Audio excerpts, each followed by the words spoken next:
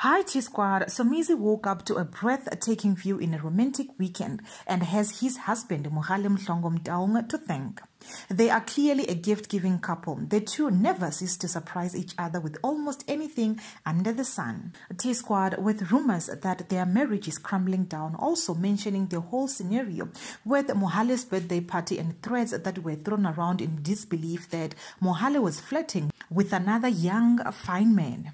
Mohale might have just done right by soothing his husband's heart by a weekend getaway. Also shows how much he pays attention to his husband, knowing that Somizi loves finer things in life. Twitter has always had an upper hand on Mohale, hating and bullying him, name-tagging him and calling him a gold digger because he is much younger than Somizi, but he still breathes underwater just fine. He still comes through for his husband. The two seems very happy and content with no sign of bitter acts at all. What Mohale did touched Somizi to a point of posting the view that is just peaceful and full of nature. Black Twitter had to just acknowledge what Mohale did and give him a handshake this time. This is by far one thing that Mohale did and not end up bashed for it.